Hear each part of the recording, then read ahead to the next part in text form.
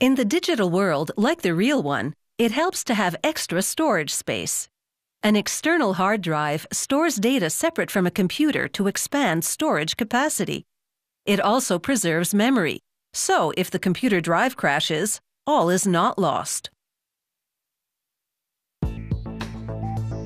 50 years ago, external hard drives were the size of refrigerators. Today, they squeeze a lot more memory into drives the size of chocolate bars.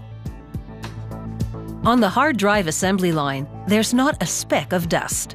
An air filtering system sucks particles out of the air to keep them from contaminating the drive and compromising its function. Production starts with the motor base. An employee installs a voice coil magnet. It's one of two that will move the drive heads to write information on rotating disks.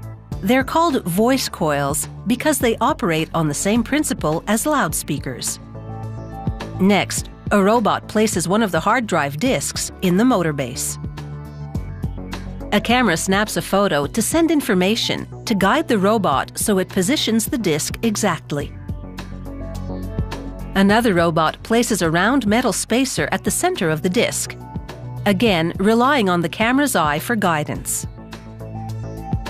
It sets a second disk on top of the spacer. This is a 2-disc hard drive, but a drive can have several, depending on the amount of storage needed. A robot locks the disks into place with a stainless steel clamp.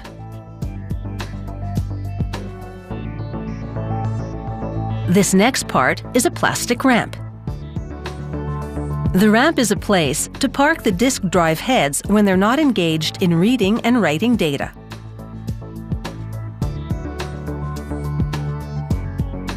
Those tiny heads have been pre-assembled to one end of the head arm. They attach the other end of the arm to the lower voice coil in the base and then situate the second voice coil above it.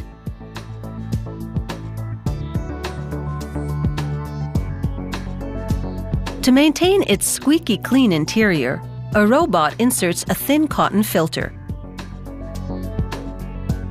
This filter will capture dust particles in the event that some infiltrate the hard drive.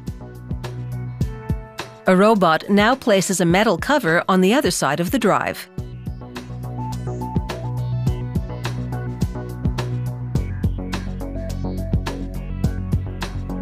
Another robot then screws the cover to the motor base.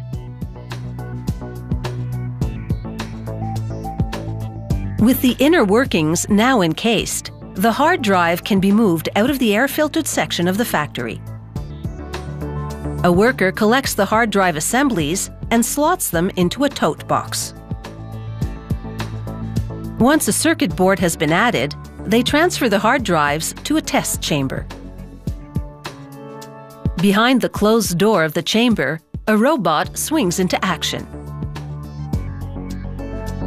It plucks a hard drive from the tote box and plugs it into a test cell to confirm that it's functional. Outside, employees go about their daily business as the robot methodically tests each hard drive in the tote boxes. Once a tote of drives is confirmed to be operational, the chamber ejects them, and a worker then does a visual inspection of each one.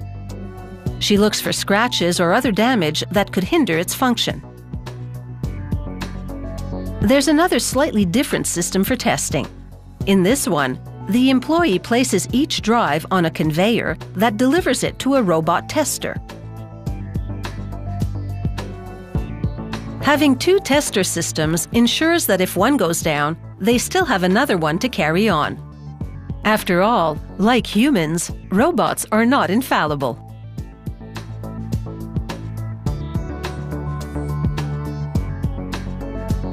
At the packing station now, there's one last visual inspection. The employee scans the drive's serial number so its production can be traced in the event of a problem later.